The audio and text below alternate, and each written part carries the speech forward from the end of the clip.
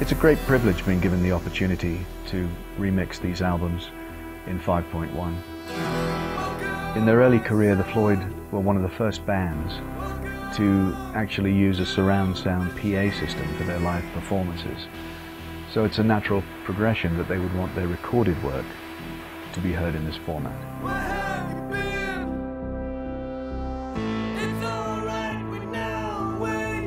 The major issue with the packaging, I think, for the SACD was how to represent the old and the new. The SACD was new, so we wanted a slightly different image, but the old package from 1975 was much admired by the band, I think, and by myself. So I had a bit of a problem. How can I be new but old?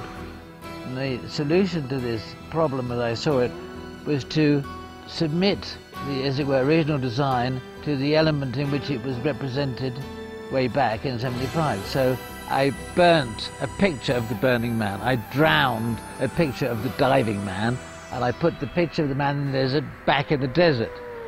Whereas the veil, which is about air or wind, was a picture of the veil as per the original, but thrown in the air and re-photographed flying through the air. So these images are now slightly different, and they look different, but they resonate with the old.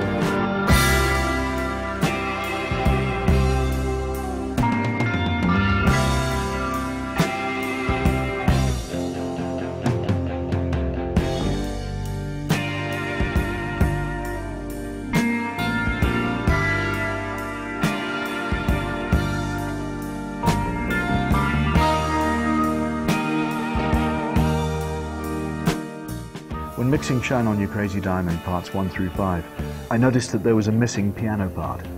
After the second guitar solo, there's a verse section where Rick plays a horn solo on the mini Moog. And on the original stereo mix of the album, there is a piano, an acoustic piano part, behind that solo, blocking the chord changes. Well, it was nowhere to be found on the multi-track. We hunted everywhere, went through all the outtakes, phoned Ian at Abbey Road to say, "Are you absolutely sure you've sent us all the correct tapes?" And he assured us he had. So I phoned the band and asked them if they had any memory of what had gone on and why that piano may be missing. And unfortunately, none of their memories stretched back that far, or to that event, I should say. So I began to speculate about what may have happened. And I imagined a scenario where they were at Abbey Road doing a playback of the mix, having completed it.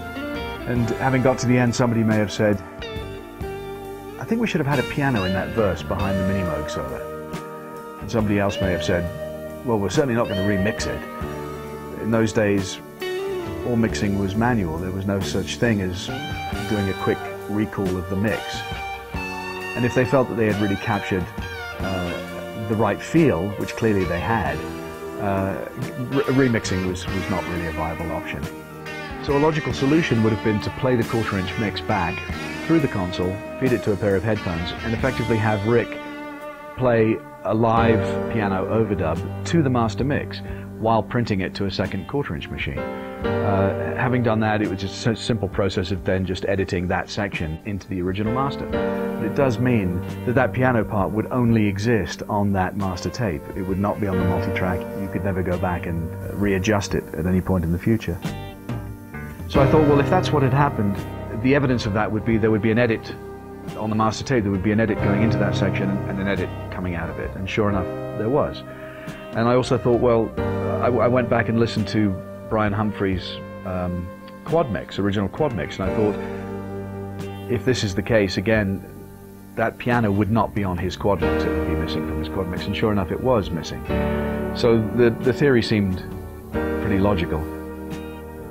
So I went to London to play the 5.1 mix to the band to get their input, and I played it to David and Rick at Astoria, and the following day played it for Roger and Nick at a studio in London. We went to British Grove, which is Mark Knopfler's studio, and actually I went there principally because of the speakers that they have, But it just so happens that in addition to all the other incredible equipment that Mark has, he has a really beautiful Bosendorfer concert grand piano that sounds wonderful. So I phoned Rick and said, why don't you come down to the studio after I've played this for Roger and Nick, and we could have a go at overdubbing that piano. So Rick came down that evening and we listened very carefully to the original and tried to match as closely as we possibly could exactly what he had played more than 30 years earlier. Recorded the piano at British Grove, brought it back here, put it into the mix, and now we have the piano restored, played again by Rick more than 30 years later.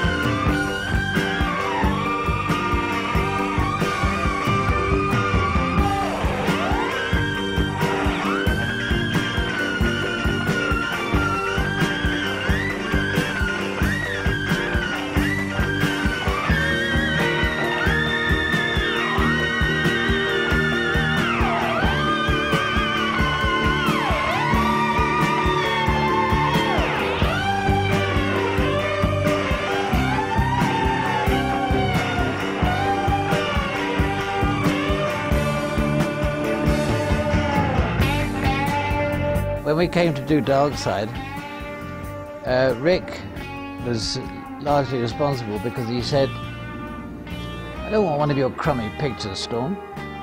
Why can't we have some cool graphic? And I said, well, Rick, I don't do cool graphics. I do crummy pictures, as you call them. And so he said, well, we'll do it anyway. And I said, but I can't, I don't do that. It's not my thing. He said, well, take it as a challenge. Endeavour to rise to the challenge, to rise to the occasion, Storm.